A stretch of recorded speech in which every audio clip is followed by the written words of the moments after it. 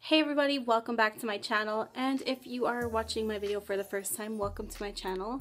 I hope you like what you see. I hope you subscribe before you leave. But today, as you can tell by the title, I'm going to be talking about the struggles of a prison wife and tips for overcoming those struggles that we go through. So really, I haven't made a sit-down video like this for a while, and I still get comments on my other prison wife videos, and I just felt like it was time to like sit down and do another one. I've been having a lot of struggles lately, and I just feel like getting on here and talking about them and giving tips for anyone else who's going through it just helps me personally get through my struggles, and just so other people can, I don't know, give tips for other people, because me helping other people see that they're not the only ones in this, it just helps me too personally. Anyways, so I was talking to my dear Julie the other day, and something that she said really resonated with me. We were just talking about life in general. Like, she knows my situation, she watches all my videos, so thank you for watching. But she said that she said, you know, something along the lines of like, it's a good thing that we come from a family of strong women. And she said I was very strong and all this stuff, and I thought that was really true. That reigned really, really true for my family and my background. So going with that, I just wanted to basically commend all of you out there who are going through this. Women, men, you know, I've had men comment and say that, you know, their wife is locked up and they're holding it down for them. So it's not just women that are going through these struggles that we do. But yeah, just commend you for it, because it takes somebody who's really mentally strong to deal with this type of life. And I know it's not a life that we chose or wanted, but it takes somebody who's really, really strong to like keep going and to hold yourself up and also hold your spouse up. So that's kind of like my intro. But I have my notes here, so forgive me because I only keep looking down. So the first thing I wanted to talk about is like time management. So when you're doing everything on your own, you're working on your own, you're taking care of kids if you have kids together. Time management is one of the biggest things, because you're having to be a wife, a mother, and above all, a lot of things, sister, whatever. So it's really good to have your own routine. You know, you kind of like develop your own type of life without your spouse, which sucks, but it does help you get through the days. Just knowing, look, I have to go to work, I have to take the kids to do this, to school, whatever, and having your own routine set down, it really does help you cope with things. I know it sucks going on without them, but to have your own routine by yourself is a good thing. And just making sure that you include your spouse into that routine, whether it be sending messages, whether it be sending letters, whether it be answering phone calls, just keep them in that loop of your routine. The next thing, okay, this is a big one. I didn't talk about it in any of my other last videos. I don't think so. But physical needs.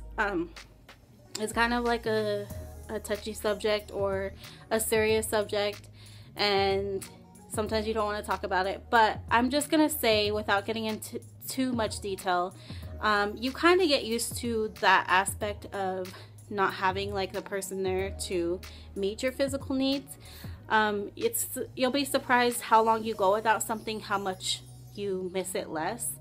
I do have my days. I mean, we're human, we all have our days, but you know, me and him, we have our phone conversations. And you know what I'm talking about, and I'm just gonna leave it at that. So just try to keep things, you know, spicy on the phone as much as you can if you have phone calls. If not, do it in a letter. Okay, the next thing is, this is a big one, and I know it's not just me, but when people ask How much time is he doing? When is he getting out? What did he do? You know, even like, I'll still get even people that I don't know very well anymore or at all and never did. And they'll still be like, what happened? Where's your man at? What, blah, blah, blah. And a lot of it is just, people are really nosy and that's just life. And it's up to you to choose who you want to tell what. So sometimes like, I'll just be like, he's in jail, he's locked up.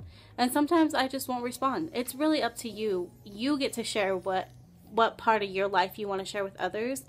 So don't ever feel like just because somebody asks you, you have to explain, which I kind of touched that in my other video. But that is like one of my biggest things is like, don't ask. If you think if I knew when he was coming home, I would probably have told you. If we're close enough, I would have told you.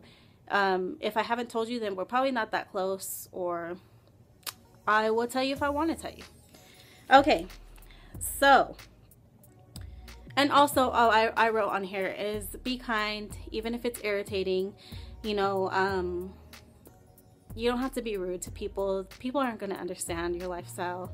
People are just nosy, like I said. So just be as kind as possible because it's nice. You don't want bad karma. Okay, money. I've never talked about really budgeting so much on my channel just because if I'm going to be completely honest with you, I am bad at it.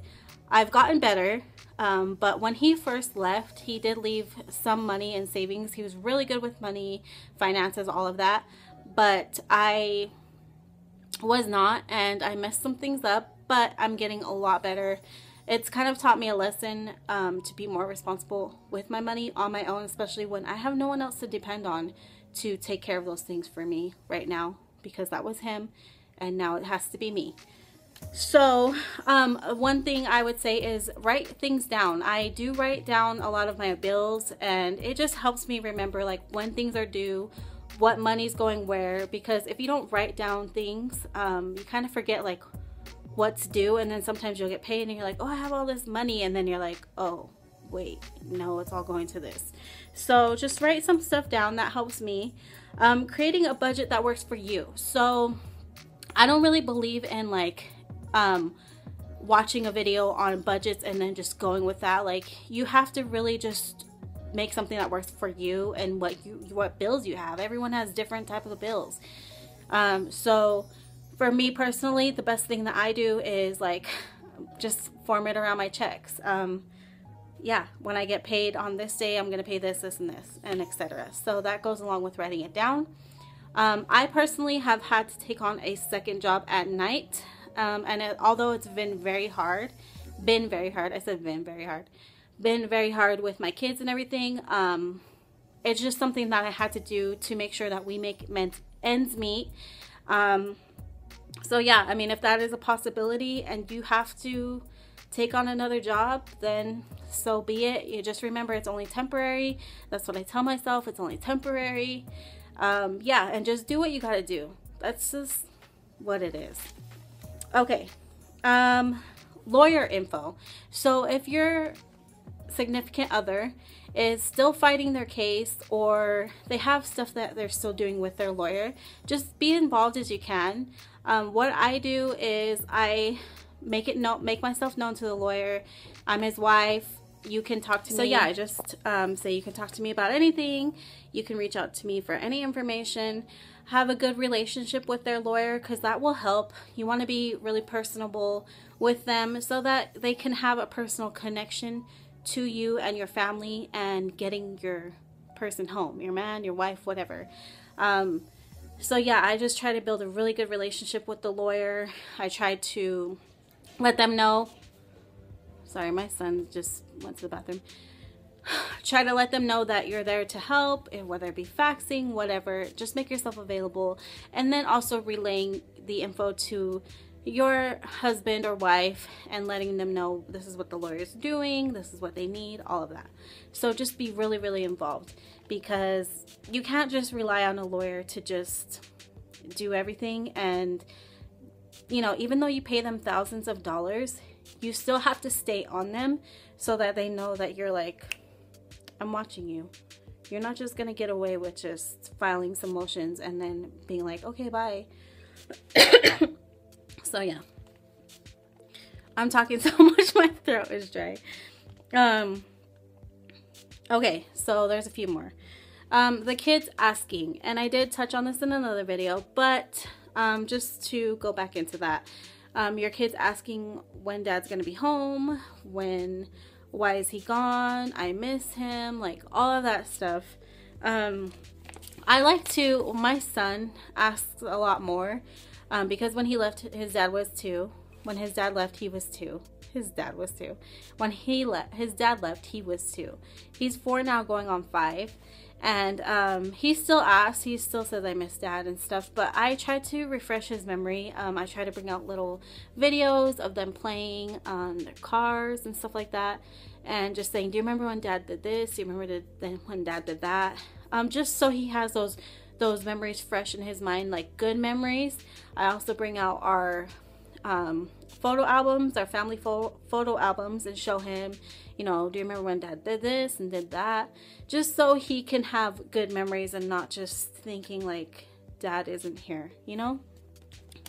And then also I do keep dad in the loop. So if I say, you know, you can't do this, or if I'll talk to my husband and say, you know, Aziz is doing this lately, and then he'll say, well, tell him this. So I'll say, dad said, you know, such, and just keeping that to where it shows that you guys are both still making the decisions together. So I'll say, dad said you can't do this, or you have to go to bed at this time, or dad says brush your teeth every night, like, and it does help. He'll be like, okay. So yeah, just keep them in the loop, and it's not just like, oh, mom's making all the decisions. Okay,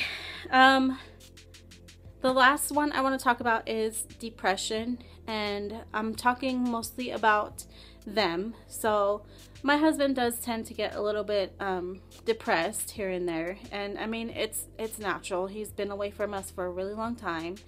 This was something that happened suddenly and unexpectedly, and it's depressing for him. So I try to mostly just listen to him when he gets in those depressive states, and not take it personal. I try not to, because you know how they say if someone's in a bad mood, it can put you in a bad mood, but you have to not think about it like that. You just have to think, like, listen and basically just empathize and think, dang, if I was away from my kids and my man for going on 3 years and not knowing my fate, how would I feel? I'd be sad all the time. And I mean, I am still sad without him here, but to think about it on their perspective, they don't get to control when they call or anything. They don't know what we're doing out here. So, one thing that I know helps when he gets depressed is just keeping in contact with him a lot. Like, if he's messaging me, I'll message him a lot more, just to show him, look, you're not alone. Think happy thoughts. I'm still here for you. And being the stronger person, I'll bring up good memories of us. Do you remember when we did, like, specific memories? Like, do you remember when, you know, certain things that only we know about each other? So bringing up good memories helps a lot, helps him a lot. And I noticed that when I talk to him a lot more when he's depressed, he does seem to feel a lot better. And then just touching on yourself, it can definitely get really depressing. You know, I have days where I'm just like, I freaking hate this. I can't do this. Like, I can't do it. I'm tired. I'm sad. I'm lonely.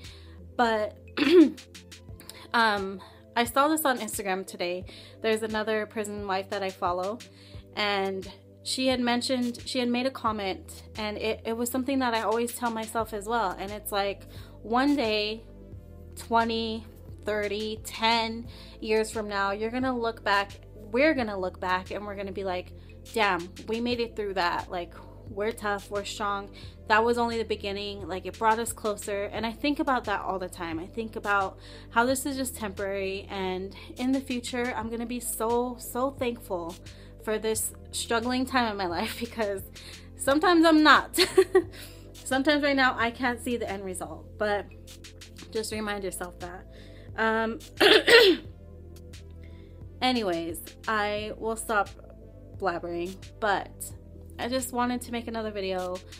I wanted to say that, you know, we are definitely strong.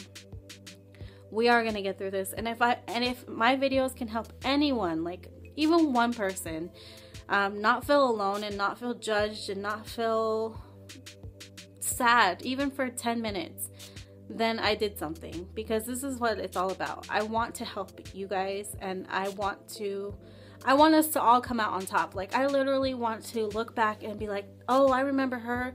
Oh, she's with her man now. Oh, this, you know, like, it's not just about me. And I know I talk about like my personal struggles, but I know there's other people going through the same exact thing, and you're not alone. I'm here for you too. I have people who reach out to me, who email me, who talk to me all the time, and that's what I want. I want us to uplift each other. And okay, I'll stop being corny. But thank you for watching my videos, and I will make another one shortly. I know it's been a while, but thank you again. Thank you for all the love and support, and I will see you guys in my next video, and bye.